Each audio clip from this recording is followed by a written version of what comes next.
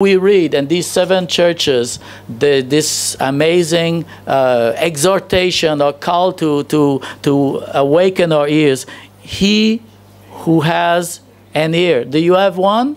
Yes. No, you have 2. Yes, that's better. So you can listen better. Let them hear what the Spirit says. Does the Spirit speaks today? Yes. Yes, He does. And to who is He speaking? To the churches, to us. He is speaking to us. This book is written for us. You know, many theologians of the past, they deny this book. They don't recognize its importance and everything. Even great people, you would be surprised. They think this is only like a symbolism and all of this, like a nonsense or whatever, like not really useful. You know, there are different schools of interpretation for the book of Revelation. We'll look at it a bit later. But this is written, the voice like a trumpet, commanded right to these 7 churches. So John didn't make it up. Okay, I have nothing to do today. I'm in my cave, in my prison. I have nothing to do, so maybe give me a pen and a piece of paper, and I'll write whatever comes to my mind. That is not how this book has been written. This is amazing, a series of visions. It's not one vision, it's one book. It makes one revelation, but it's actually a series of visions and the angels and all sorts of things that God came and He commanded. And at the end of the book, He even warned not to seal, not to hide. This is not to be hidden. This is only one time in the book of Revelation. He has commanded one part, one vision. Don't keep it for yourself. Don't share that one. It was too glorious. But this book is written for you. It's written for me. Amen? Hallelujah. I like a better amen than this one. Because this is God's writing and speaking to you this morning. Okay? Do we agree on this? It's clear. Okay. Hallelujah. So this morning we will see how the Lord looks at His church. You know, we look at churches, like we participate in the international churches of Hong Kong, and we see so many different approaches. The music style, the decoration, the mood in the church, the trend of the church, whatever people, some are extremely traditional, some are extremely cool and trendy, big and small ones, and you have all sorts of churches in Hong Kong and in the world as well. But how do Jesus look at a church? How does Jesus Christ look at our church? Because it has to come back to us at some point this morning also. So Jesus looks at His church and He evaluates it. We will see the concern of Jesus Christ for His church. Jesus has a heart for His church. The more I'm reading the book of Revelation, the more I can feel the tears and the pain and the agony of Jesus Christ to look at the mess that He is describing for most of these churches. It reminds me when you look at the Old Testament and you look at the king of Israel and the king of Judah. I see a repetition of that in the church also, and many of the church. You know, in the king of Israel, they were all evil, as King Ahab. Some of them in the king of Judah were good, but most of them were bad also. They did not live according to their father David, according to the model David has given to them. So a few of them, they lived up to the standards. They did what was right and pleasing in the eyes of the Lord, but most of them did not. And we look at the churches, the 7 churches, how many lived according to the standards of Jesus Christ? Not many. So we have something to learn. So Jesus Christ has a concern. But even though the churches are not living up to the standards, He is still concerned. He has a word for each one of them. Very, very unique, very personal, showing them that He knows that He is there and that He has a solution for them, that He has something that He wants them to change so that He can redeem, that He can bring them back, so that they all can enjoy the glory of God. You know, the verse that we quote many times in Ephesians chapter 5, and I don't have it on the scriptures, I'm just quoting it. You know, Jesus Christ loved the church so much that He gave His own life. to redeem. He gave his life. That's a sacrificial love. And he cleansed it by the washing of the water and all of this. For what reason? So that he might present the church to himself. How? A bit like we sang this morning, the wonderful song we sang, and splendor, without spot or wrinkle or any such things, so that she might be holy and without blemish. That is the purpose. That's the goal. That's what the Holy Spirit is doing. This is God in the church, bringing the church, the bride of Christ, to be holy, without blemish, no spots, no wrinkle. You know, women, they like to prepare themselves Sunday morning before they go to church. There should not be any wrinkles, you know, or whatever it is. And this is okay. This is right. We want to be beautiful everywhere we go. And but the church has to be the most beautiful because it has been cleansed, it has been redeemed, it has been, you know, the touch of Jesus Christ, the redemption of Jesus Christ, give a new life, birth. It's like you're becoming younger. You look at the people who are in love and who are happy, they never grow old. Their eyes are always beautiful. They might not be the most beautiful person in terms of physical characteristics, but when there is happiness, when there is joy, peace, harmony in the house, there's always a reflection of beauty. It's true. And then the opposite is also true. When it's not happy, when there is fighting and bitterness, it's not really, really nice to look at. You want to walk on the other side of the street. Hallelujah. So when we read Revelation chapter 2 and 3, we find very shocking and interesting at the same time statement that contradicts many of the popular opinions about what a church is, what makes church great and everything. And we read things like Jesus, we will talk about it this morning. You are poor. You are, you know, just a little church out there. But, Jesus says, but you are rich. See that physically, they are poor. No resources, nothing. But Jesus looks at this poor church way out there that nobody care about, in the place of persecutions, in the place they are forsaken by men, despised by men. They even are slandered by men. Jesus says, but me, I see you are rich. What an encouragement it is for any single individual church anywhere in the world, on a mountain, in a valley, under the trees, anywhere it is, on the second floor, over the top of a house, or anywhere it will be. Then you have another church that says, I am rich, I don't need a thing, you know, and Jesus says, you say you are rich, but me, I say you are poor. You are wretched, you are miserable, you have nothing, you are blind. What a contrast. One church who is actually in poverty, Jesus says, you are rich. Another one who is, I think, a great status in society, in a great position, no persecutions, whatever, popularity. And they are doing great. They are doing a lot of things. They are on the street. They play music better than anybody else. They can do everything better. And Jesus says, you are miserable. Wow. What a surprise. So that means that we have to be careful how we look at the church, how we think of ourselves or other churches, how we judge, evaluate, and everything. That's what we are going to start looking at this morning. You are poor, or you are rich. On what values do we base our opinion about what makes a church great, or how we evaluate our own church? Is Lighthouse a good church? Yes. You don't have to answer. Think maybe. Just think what Jesus will say, so that you can have better value to evaluate what it is. When the way you look at the church, your church or any other church, is that the same way that Jesus Christ looks at them? We have a PowerPoint to describe, and we thought about it a little bit. Let's look at the, 7 churches, just quickly.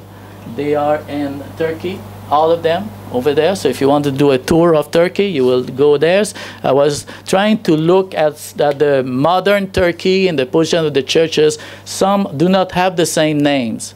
And some of them do not even exist as city anymore. They are just ruin, or they are like a museum and the memory of that. And then you can pay so much money and the tour guide will take you everywhere. Next slide.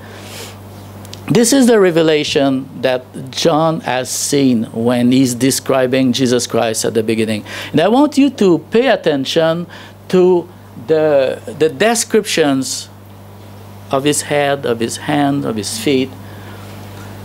Someone like a son of man, a robe, a golden sash, his hair, his eyes, his feet, his voice, his right hand, his mouth, his face. And look at how he describes it.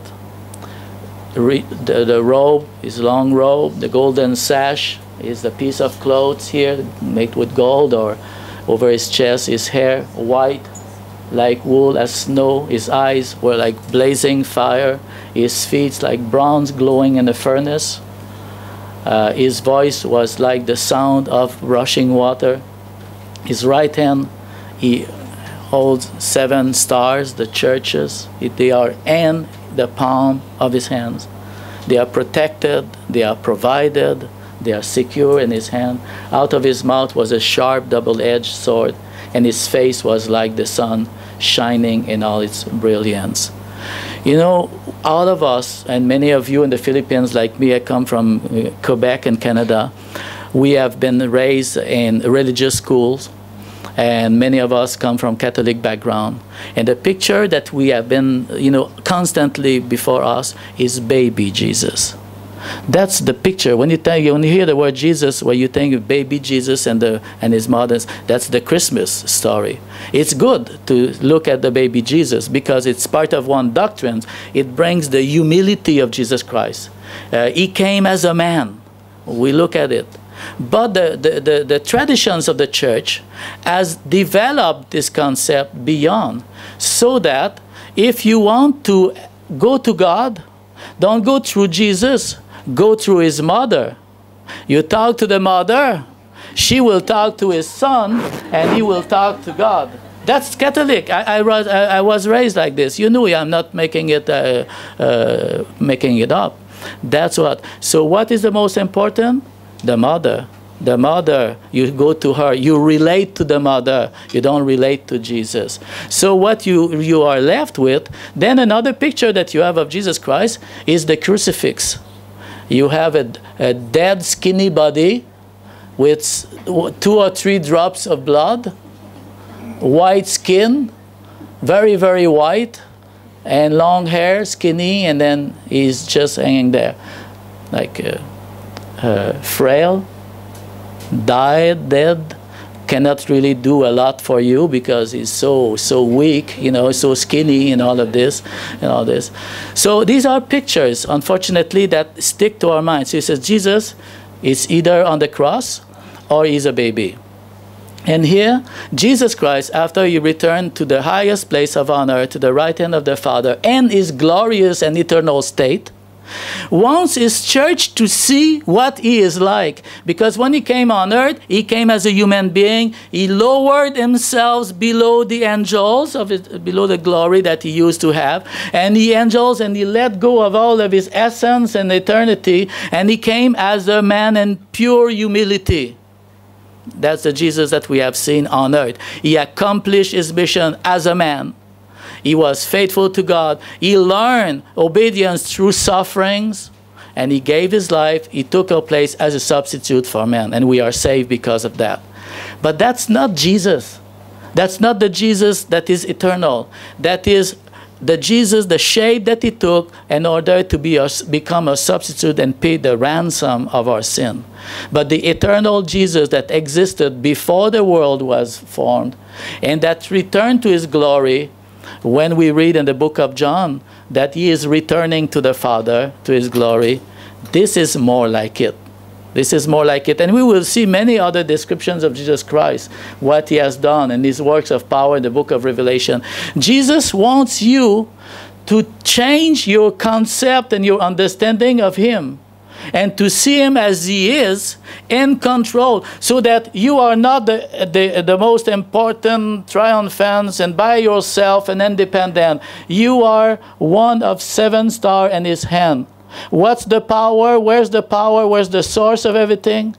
It's in his hand. He is the one who rule and reign, the Alpha and the Omega, the Lamb that was slain and came back to life and reigns for eternity. And he is among his church. So he's not distant, he's not separated of, he is very much in contact with, and he knows exactly what the church is because he is there. It's like a behind the scene. It's like looking with x-rays and seeing on the other side of this world. This is a revelation, a vision, a disclosing of something that we are, in our human form, we are blinded of. We cannot see that with our eyes. So Jesus Christ gave this vision to us so that we see beyond this world and understand and get hope and get strong in the promises of God and can do more, because our faith is so revived when you relate to a God that is almighty. Remember last time I was talking about the word almighty. He has his hands of power and everything. That's Jesus. So he's not the baby Jesus. He's not the dying body on the cross. He is the ruler, the Alpha, the Omega, the first and the last. Okay? So that is the picture. You need to put that in your mind. This is Jesus to you today. And he wants you to know him in this way. He wants you to see him and put that truth into your heart to sustain your faith. You are not alone. You know, after time, you know, sometimes if you lose a loved one, when it's fresh, when it just happened, your heart broken. You know, like or sometimes for parents in Hong Kong who have children who will graduate high school and they are going to England or Canada, USA, or whatever country to study. I remember when our son left home, the first one, when he returned to Canada. We were at the airport and we just cried and cried and cried and cried all together. All the children were all together hugging and crying. Because that time we realized there's a separation that will be long. But you know, after time, your heart, you know, and you forget this strong emotion and life goes on. So it's the same thing. Jesus returned. You read in the gospel, you know, toward each of the gospel, there are some, especially in Luke, Mark, and Matthew, there are some application. And Jesus gives a story that he is like the master, the ruler of the vineyard, and he goes away. And then he sent his servant to collect, you know. And they kill the servant, and then at one point he says, okay, I will send my son, you know. So that's a picture of going away and coming back to own what belongs to you. The talents is the same thing. Like you have many pictures, and it says like the manager who has been given the task to manage and give food to the servants and everything, it's better to be ready when the master has come back. So you have all of these pictures. So Jesus, he has been away, he's going away, and he wants each generation of the church to know that he is not away, that he is very much present and very much connected with our life today. From generation to generation, this was written a long time ago, almost 2,000 years ago. And this same Jesus is as fresh, as involved, as concerned as the one 2,000 years ago in that generation. Architecture changed, fashion changed, a lot of things changed, the means of transportation changed, but this Jesus is still there. And you will see him one day. Amen? So that's the Jesus that gives us this revelation, the book of Revelation. He speaks to us and he wants you to understand that. So it's important that you understand that. So don't be afraid of the book of Revelation. You know, he says there's a blessing for that. Okay, we continue the next slide. I think just quickly. You will notice that each message to each church begins with some aspect of a vision that Jesus Christ used to portray himself. Let's look quickly, and then we will review that later on.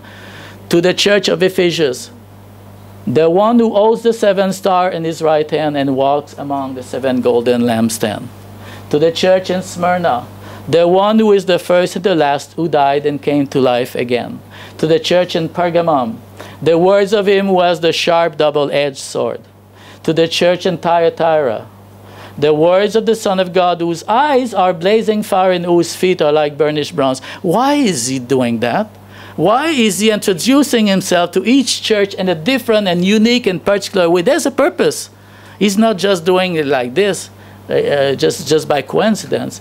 The church in Sardis, the words of him who holds the 7 spirits of God and the 7 stars. Church in Philadelphia, the one who is holy and true, who holds the key of David. What he opens, no one can shut. In the church of Laodicea, the words of the Amen, the faithful and the true witness, the ruler of God's creation. Each introductions to each church has a special message, a special aspect of Jesus Christ, and each one reveal a character of Jesus Christ, something about his nature, and something about the city, the context where they are, the problems that they face, and what they need. That image of Jesus Christ is not by coincidence. It reveals an aspect of Jesus Christ that relates to that very particular church context, place, and needs. All right? Understand that? So let's move on. And I want to look this morning, but I think we will not have time, to 3 of these 7 churches and learn about what makes a church a great church or a dying church. And we'll learn from the Lord's vision himself. So let's start with Smyrna, the persecuted church, or the faithful and devoted church. Revelation chapter 2, verse 8 to 11. We'll read verse 8 and 9 to begin with. We already read the special identification of Jesus Christ, the words of the first and the last who died and came to life. I know your tribulations and your poverty, but you are rich. And the slander of those who say that they are Jews and are not, but the synagogue of Satan. Okay.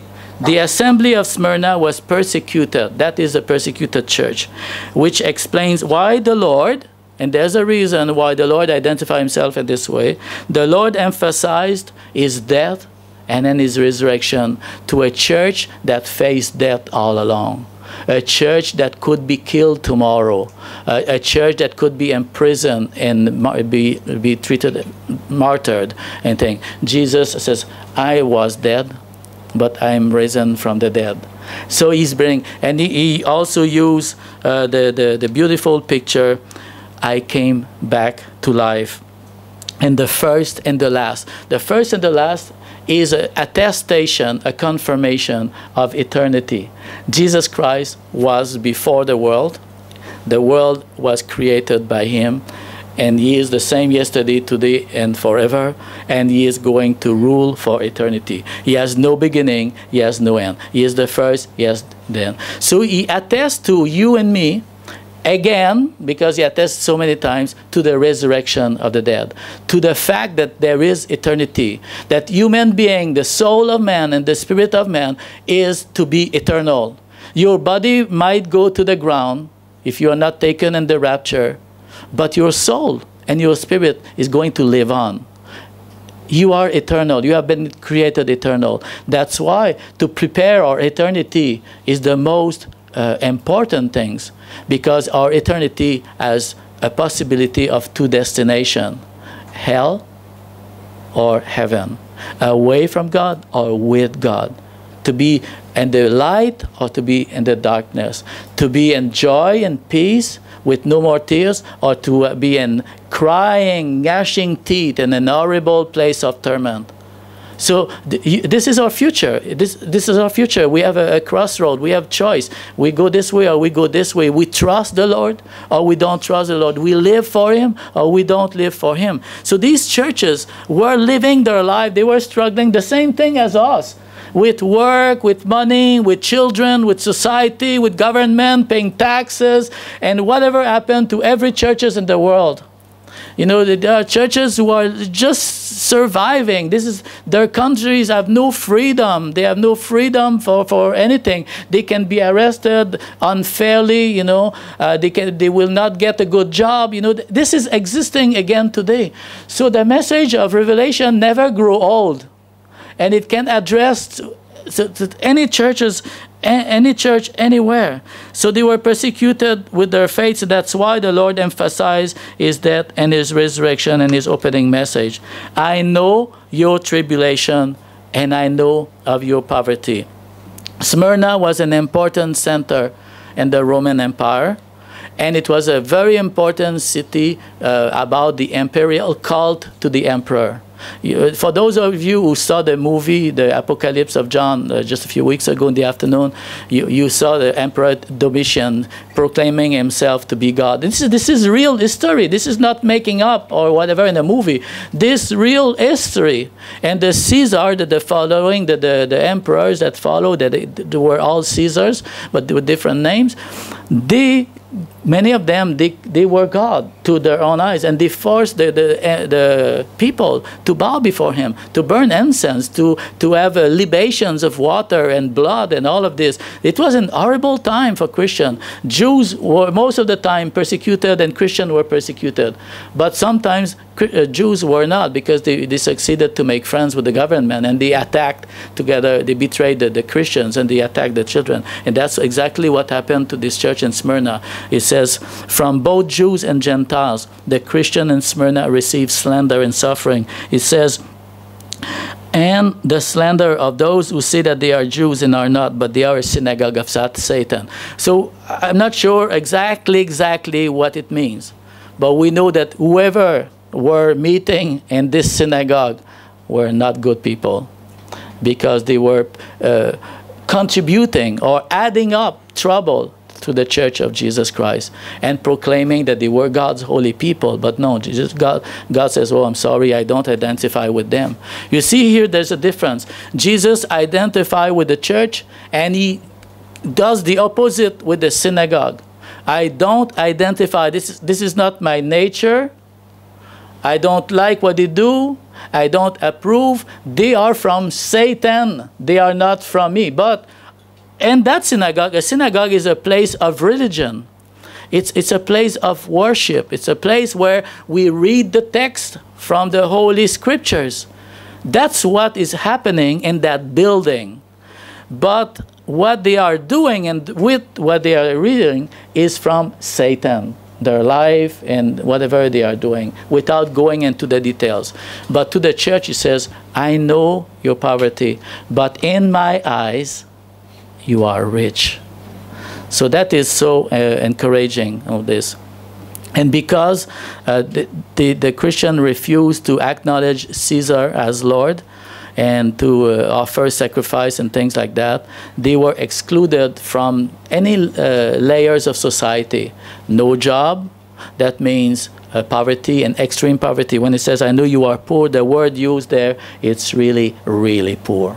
It's not only just poor, it's really, really poor. So Jesus says, I know your tribulation, but you are rich. And it is a contrast with the Laodicean church that we will see later. It's a shocking statement that contradicts many popular opinions.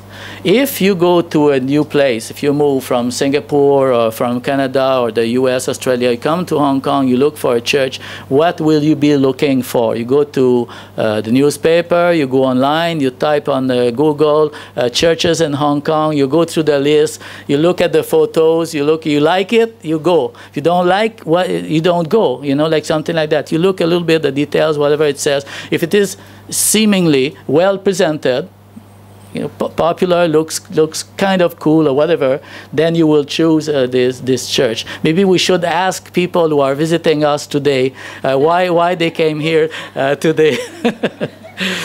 And then they will tell us. So here is a church. Nobody would want to go there. And so the church at Smyrna, who wants to go to that church? You want to go to that church and be persecuted? Join a group of people in trouble and lose your job because you identify with them. And, you know, like, who wants to do this? Nobody wants to do that. Nevertheless, Jesus Christ, the Lord of all, says, you are rich. Wow. That is like contradicting our methods or whatever we choose about something. Okay, think about it, because it's important. Next time you move somewhere, you want to go to a church. You know, in Hong Kong here, I remember some of the sisters, they stopped coming to Lighthouse today and they went to another church because they could save on the transport. Okay, because they could save maybe 15 Hong Kong dollars or 8 Hong Kong dollars one way, another way. So because they want to save money, so they went to another church. Whether the church is good or not, it's just saving money. So people can choose a church for whatever reason, because it's trendy, it's a popular church, it's the biggest church in town. So maybe you will ask, you will go online, Google the places, okay, how many members in the church? You see it's a very big, oh, that must be the big one, it's the good one. Okay, we do that, you know. But, you know, when after the Typhoon Yolanda in the Philippines, I saw on Facebook some pictures with Pastor Aligos, and there were people, right after the typhoon, they were worshiping, water up almost to their knees. They were in the church building, and they had water still, you know, and they had no roof. But they were, you know, all smile and worshiping the Lord. They were having a full service. They decided that they were just going to celebrate the Lord. What a beautiful picture it is, you know. And they were not like, you know, looking sad or defeated or whatever. They were alive. Jesus was there, crowned in heaven, and they were singing praise with, you know, flip-flop in the water and no roof, you know, and everything. Look at Sister Rene. Rene Lynn was telling Pastor Jennifer this week, you know, she has a little money, and she has people who help her to go to the church, to the school and minister. And she likes to, because everybody's poor, so she likes to pay their transportation, like it's and offer some food. So you heard Pastor Jennifer says they have stopped the constructions because she ran out of money. So she told the people, I'm sorry, this month I don't have money. So, you know, you think about it. You are serving the Lord, but you are in a place where you don't have money. And if you know what she eats, and what is her budget for food, you will not believe it. You know, would not believe it. When we go to the Philippines, for us, we budget about 400 pesos one day, 400 to 500 pesos a day, okay? And I think she lived with 300 pesos for the month, 200? 200 per week. 200 per week. And we live for 500 a day, okay? So that teaches you the difference in using money. And she has no money, so but she is serving the Lord. You think that the Lord Jesus can say, you are rich to her? Yes? Yeah, I think so. I think so. So we have something to learn. In that church, there is no words of accusation. If you look at the text here, there is no, what I have against you. There is no mention. No words of accusation into this congregation. They have been despised by men, but they are praised by Jesus himself. And you know, one thing that is so comforting to me when I look at that, he gives them, like these people can be killed anytime. Do not fear. What? It doesn't say do not fear if ever sometime in the future you will encounter some difficult times. No, it is a fact that is certain they are going to suffer. It's not if ever it happens. Do not fear what you are about. Very soon it's coming. You are going to have big trouble with government and everything. Do not fear what you are about to suffer. Behold, the devil. And what it tells you here, it's so comforting, because you go behind the scene of that church, what's happening there, and you see the devil is behind all of that. The devil is mentioned 2 times, the synagogue of Satan, so he's at work there. And the devil is about to put people in prison. I didn't know the devil can dress as a policeman or soldiers. You know, actually, these are people who will put them in prison. But Jesus, with his fiery eyes, doesn't see the people doing that, but he sees the source of evil behind this wave of persecution. You see, and we need to rediscover a spiritual eyesight to what is happening. Jesus says, don't fear, because I know exactly the circumstances of your life.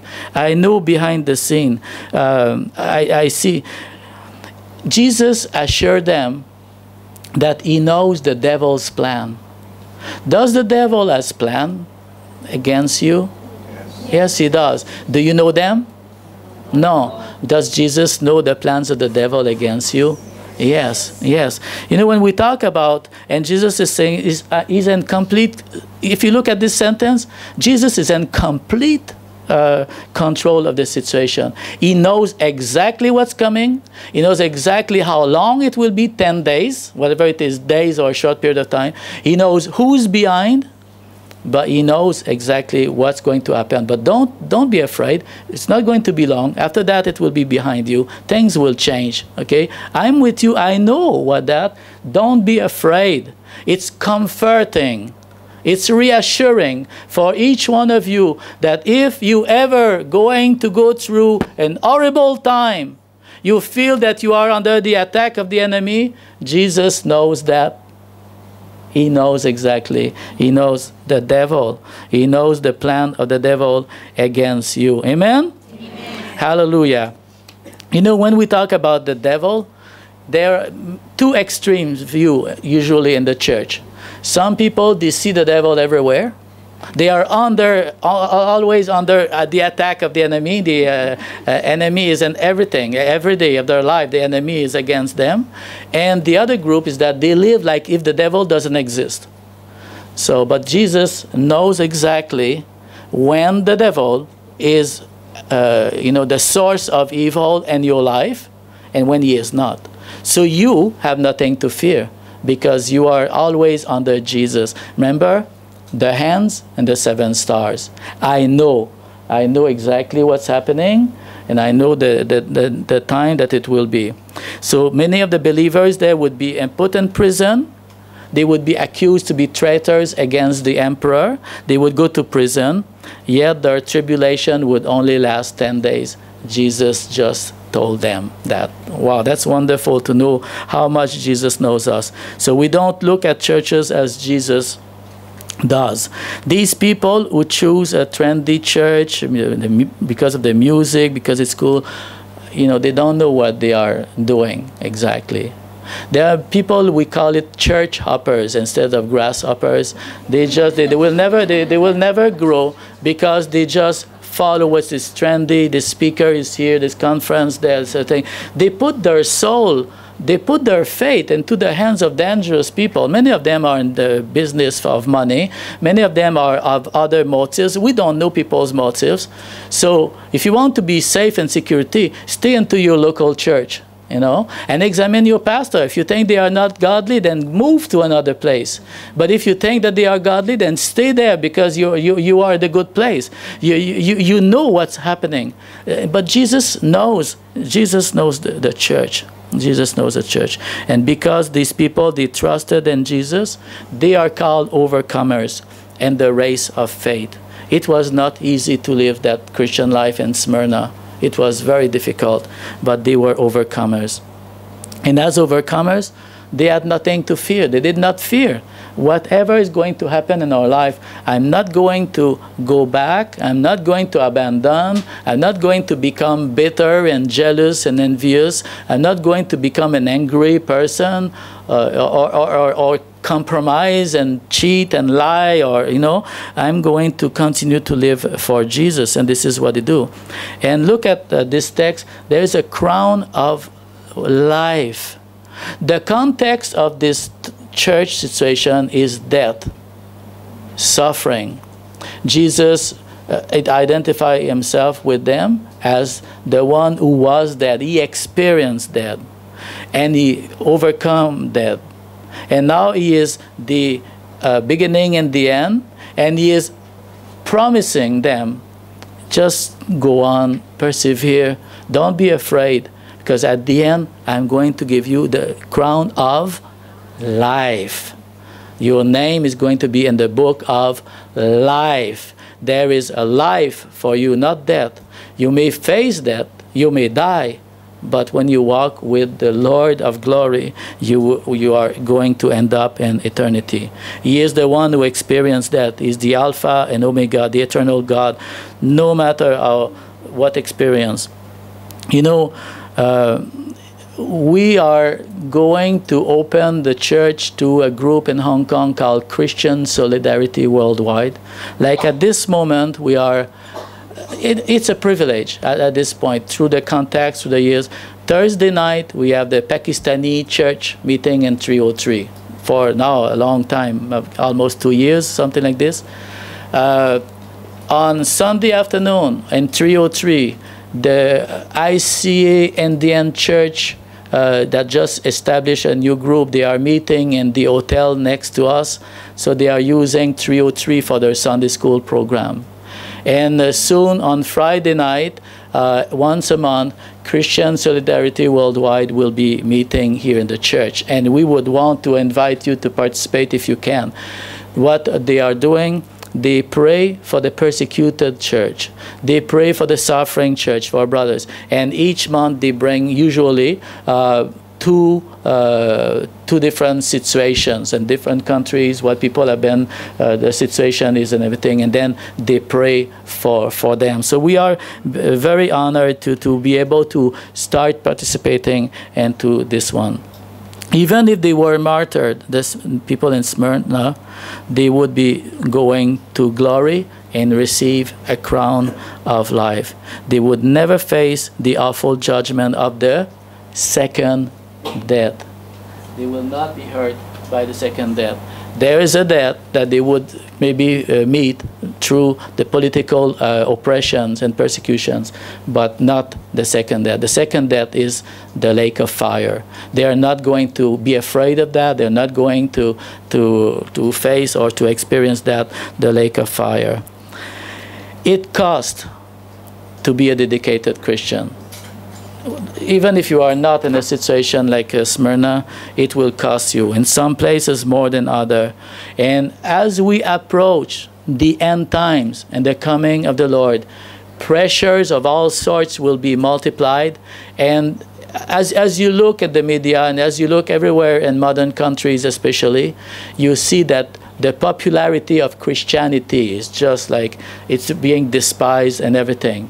You see it in the newspaper, you know. We were listening, Pastor Jennifer and I, this week to a preacher. She's a Latino-American lady, and she just talks about the end times, and she talks very, very well. She's very lively, she's funny, but she takes headlines happening now, and she just put it in the context of the Lord's coming. And she's she's fiery for God, and she's filled with the Holy Spirit. And she's very funny. And so she was talking about this kind of things and the end times when the pressure and the persecution will come. And like an example that she gave, a judge in the U.S. Gave the verdict that practicing yoga in schools is okay because he says it is exercise and it is now part of our American culture. It does not have a religious foundation. It doesn't have a religious foundation. So that's what the judge he says. Okay, yeah, you cannot pray in the U.S. anymore in school. You cannot, do any form of religion in school, but you can practice yoga with primary school children. This is okay, and it is a verdict. I mean, this is passed already, you know. So anyway, that's just one little things. You know about homosexuality, tolerance, and if you have an opinion, you are homophobe. If you think this is not right, if you say anything negative, or even if you quote the Bible about homosexuality, you are called an homophobe, an enemy of humanity. You are a hater. That's what it is. So Christianity are being given that look, that picture all over the world. This is where we're going. So your life is not going to be easier. If you want to be an overcomer and share the love of Jesus and be a faithful witness, you will eventually pay a price for your faith. You will. There's no question about that. Just like he says here, do not fear what you are about to. If you live fully for Christ, there will be a about to in your life. You will pay a cost. You want to be a Christian? Be a Christian. Don't be a Christian because it's the cool thing to do, because it's going to be less and less cool as we move toward the Lord's coming. It's not going to be cool to be a Christian. You will have to stand. You know, when people say, oh, religion is like a crutch because the people are so weak they cannot stand on their own. I mean, to be a Christian in this society, you have to stand on your 2 feet. It's much, much easier to just do like the others. Just despise Christianity, say something bad or whatever, just live your life and sin or whatever. This is easy. This is following the current. Have you ever been in a rushing rivers going down a mountain and trying to walk the opposite way? This is your future as a Christian. You want to live the Christian life, you will go against the current. And the current is going to go going to be much more dangerous. That's the price. You are going to, about to suffer. You want to live for Jesus? It doesn't matter if you have a lot of money, not a lot of money, how fancy the church is. But does Jesus look at this church and can say, you are rich? If Jesus looks at your Christian life, does he see that you are rich? Or we are not going to start another one because we don't have time. But the Laodicean people, they says, we have need of nothing, we are rich. And Jesus says, you are not rich. So it's up to you to decide what kind of riches you want to build. If you look ahead to the glory that is going to come because you believe in the Lord Jesus Christ and you want to make him happy and you want to hear at the end, well done, good and faithful servant, and say, you are rich, regardless of whatever your circumstances, you are rich in my eyes. Amen? Amen. Let us stand this morning. Hallelujah. Praise God.